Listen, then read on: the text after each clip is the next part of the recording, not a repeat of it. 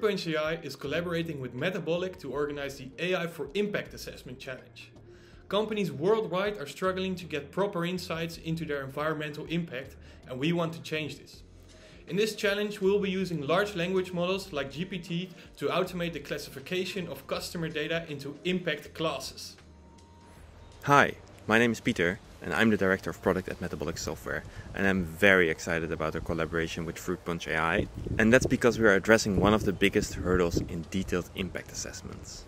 And I'm convinced that if we can solve this together, we have a much bigger chance of bringing climate change and biodiversity loss to a halt within time. And doing impact assessments is so important because you make an overview of the total environmental footprint of a company. For example, its contributions to climate change, but also how it has an effect on nature and biodiversity. In an impact assessment, you measure both the direct impact, but also the indirect impact. Direct impact is the combustion of fossil fuels that's taking place in the cars of a company. But indirect emissions are much more about the supply chain and the things that a company is responsible for, but you don't directly see. This is where most of the impact is actually occurring. For example, in agriculture or mining.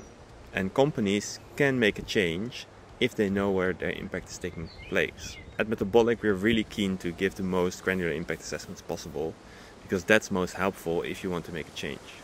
You need to know which suppliers to talk to or which products to improve.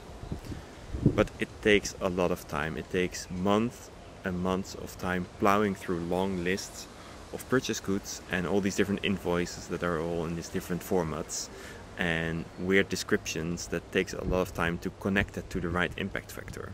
Imagine that every company needs to do this every year, spending months and months on reporting and tracking progress if they're really serious about climate change and other environmental issues. I really believe that what we're trying to do in this challenge is an essential part in the engine room for driving systems change.